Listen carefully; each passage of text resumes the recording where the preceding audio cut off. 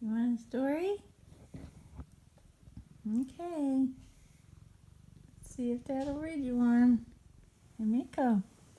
Are you ready for story time? Let's see what story we have here. What story do you have, Pinky's Dad? Well, we're going to read the story of Ugly Puss by Caroline Gregory. What do you think? Easy. Look at the story. Okay, go. Marty's heart was beating hard with excitement. His father had promised him a real surprise. What if it were a dog? A cute, lovable puppy. Marty had been dreaming of one for the longest time. Look at this, Meeko. Look at all those bones on the wallpaper. And all of his little stuffed animals, look, they're doggies.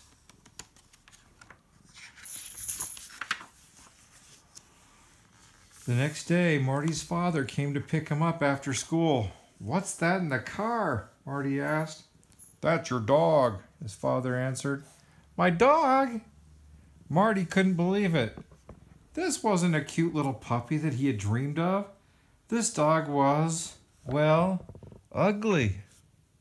His heart sank. "Just look at how friendly he is," his dad began. "Who cares?" said Marty. If he couldn't have a good dog, he didn't want a dog at all. Check out his tail. It looks like a fire hose. That's his tail. It goes off the page, Meeko. That's kind of not right. And his head, it looks like some kind of weird vegetable. Marty was whining now, but he couldn't help it. "He is so ugly," Marty announced. "I'm going to call him Ugly Puss." And he did. Back at home, Marty moved Ugly Puss's basket as far as possible away from his bed. Hey, you got a friend that came to listen with you? Mm-hmm. Okay. Got Artie. At breakfast the next day, there was Ugly Puss alongside Marty. "There's no way my friends are going to see me with this freaky dog," he said to himself. "If you think you're going to school with me, you're wrong," Marty told him. "The last thing I want is everybody laughing in my face." Marty slammed the door behind him as he left. Ugly Puss watched him, his eyes full of tears. Oh, he's crying. Little doggy has a bone in his backpack. But if you think that's the end of a dog like Ugly Puss, you're wrong. He knows a trick or two. This is... Hey guys, stop fighting during the story. Hey, can't we all just get along? Artie, come listen. Okay, keep going. Ugly Puss followed Marty all the way to school. As soon as Marty's classmates saw Ugly Puss's face in the window, they all burst out laughing. Marty felt like crawling into a hole. Look, his face is all red. And there's his dog at the window with his little bones sticking out of his backpack.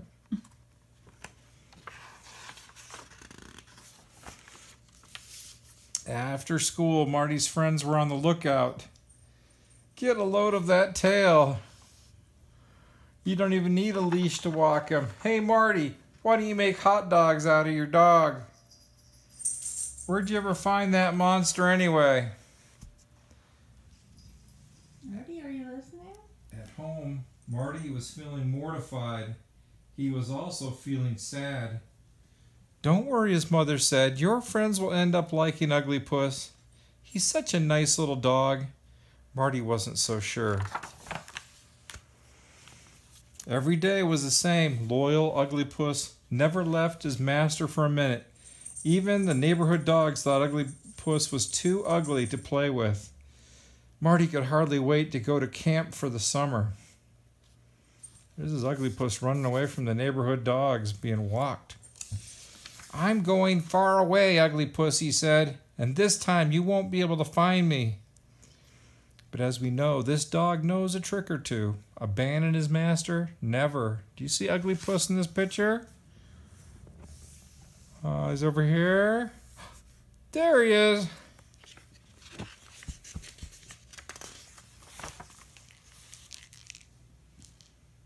We've got some other little listeners over here. Over here. Alright, storyteller. So these were pictures from camp. There's his legs, there's Marty's legs, and there's Ugly Puss in a bathing suit or a towel. There he is eating an ice cream cone at camp, and there's Ugly Puss just waiting for something to drip off of that ice cream cone. Dear Mom and Dad, having a great time. I get to eat ice cream. I'm learning to swim in the pool with my plastic duck. The only problem is that dog, he sticks like glue. There's Marty swimming with a little plastic duck, and there is Ugly Puss. Every day was the same. Ugly Puss never left Marty's side, not for a minute. I hate you, Ugly Puss, he cried. I'm going for a walk all by myself, and you're not following me. Maybe for once your tail will come in handy. Marty said as he wrapped Ugly Puss's tail around the post. He tied knots in his tail. That's not a good thing to do to your pet.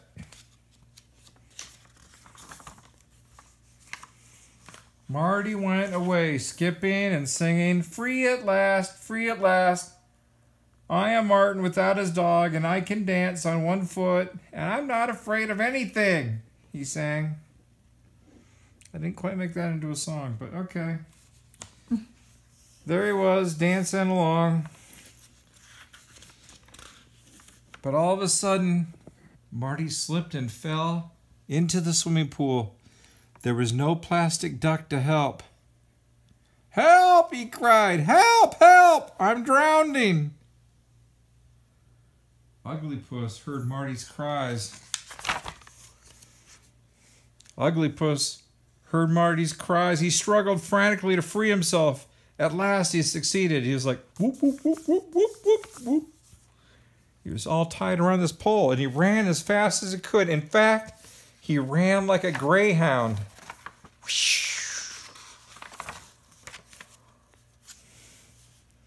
He reached the pool.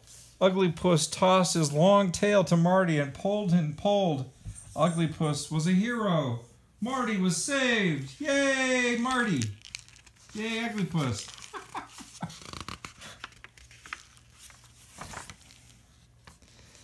That night, Ugly Puss was a happy dog. Maybe the happiest dog in all creation. That night, Marty was happy too.